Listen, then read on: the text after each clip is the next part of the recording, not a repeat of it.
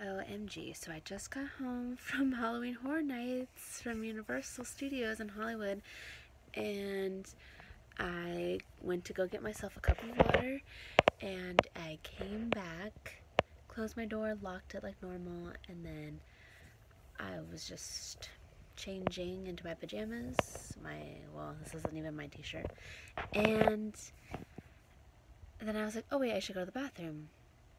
So I grabbed the knob, and my knob, the lock, when you lock it, you can just turn it and unlock it at the same time because the lock goes that way.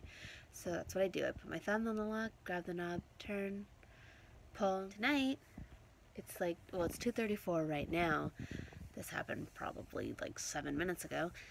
And so I grabbed the knob, do that, unlocked. I couldn't get it open, and it sticks sometimes, so I'm like, okay. So then I let go of the lock, just grab the knob with my left hand, I turn, and I'm like, God, it's really stuck. So then I put my phone down, and I grab it with my right hand, and it opens.